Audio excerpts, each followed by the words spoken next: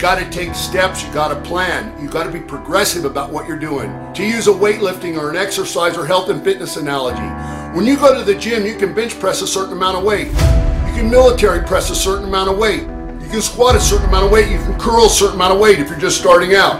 And how do you succeed at your health and fitness goals? How do you succeed at getting in shape, putting on muscle, getting bigger? You do it progressively. You make a plan so that over a period of time, you increase the number of reps you do in a set. You increase the number of sets you do. You increase the weight on the exercises that you're doing, on the sets that you do. You decrease the amount of rest time between the exercises to increase the intensity. All these different things that you use to progress. People today, and I talk to people like young people like this all the time, they think that success, the pot of gold just falls from the freaking sky.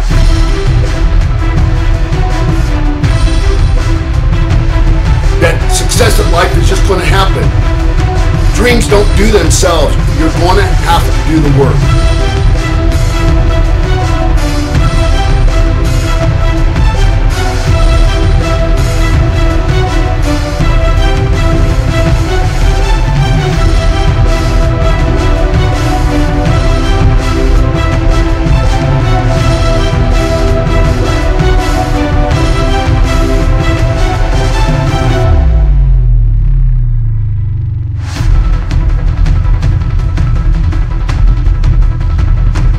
When you take it out of the secrecy of your mind, you breathe life into it.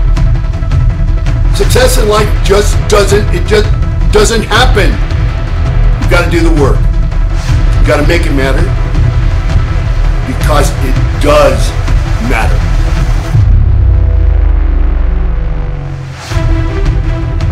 Every day. Never does it not matter.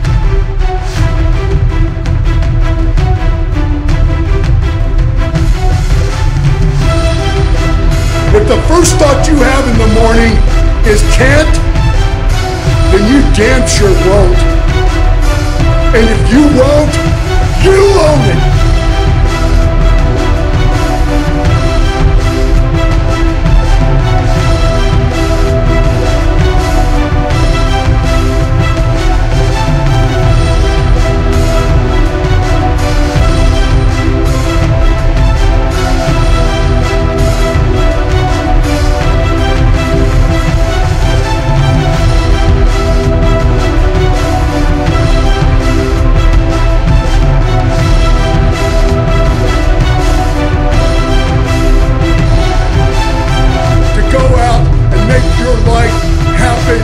On your own.